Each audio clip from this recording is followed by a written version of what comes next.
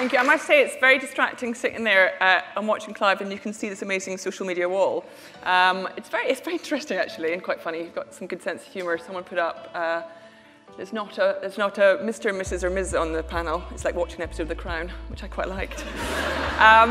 So I'm going to take that idea of trust and just look into a little bit more of the personal side of it. And it's all from my experience. So I've had 20 years in the British rowing team. And I was thinking about trust and what trust means. And on surface level, it's almost interchangeable with confidence. So I have confidence in the system or confidence in my coach, and I have trust in them, and same in my teammates and crewmates. Then I thought there's one massive, massive difference between trust and confidence. And that is, it's sort of acknowledged and accepted that confidence, to some extent, can be bluffed.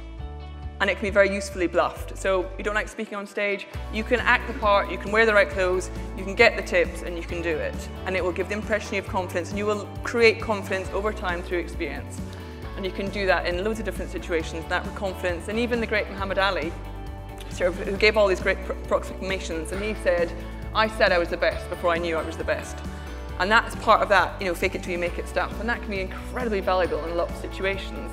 When you're talking about trust cannot be faked, and trust cannot be bluffed, and trust is something that is earned often a hard way. The other thing in sport, we give so much feedback to each other, and it's often very critical, because the whole thing in sport is how can things be better, how can things be faster and stronger and more successful, and every Olympics, every World Cup, you'll see better results and people performing better and better, because that's what sport does, continual improvement.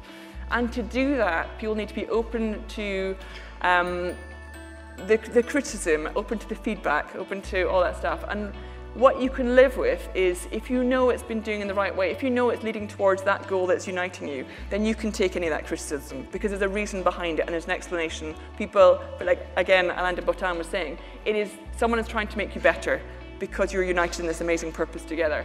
And but I accept it's different in different worlds, because the last thing I'd say is I went and did some work with the media in the Commonwealth Games a couple of years ago in Glasgow, and Matthew Pinsent, who's another ex-rower, was saying, the really hard thing you'll do is you go into some other worlds, like say the media, is it's really hard to get very honest feedback. And as athletes, we sort of crave that honest feedback of tell me where I'm not good enough because I want to be better. And I said, oh, I'm sure it'll be fine. And I went and did my first sort of microphone interview thing, and reporting live from rhythmic gymnastics, I think it was. And I'm admitting I wasn't exactly Kate Adie, I wasn't, that. But I did it, and then I said, right, how was that? And the producer going, oh, it's fine.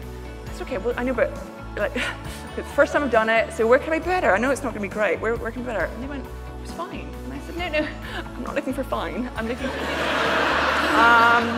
and they said, oh, in that case it was good. And I went, oh, no, now you just tell me what I want to hear. And they said, yes. And I said, no, I genuinely want to know. I want to know feedback, how can I be better?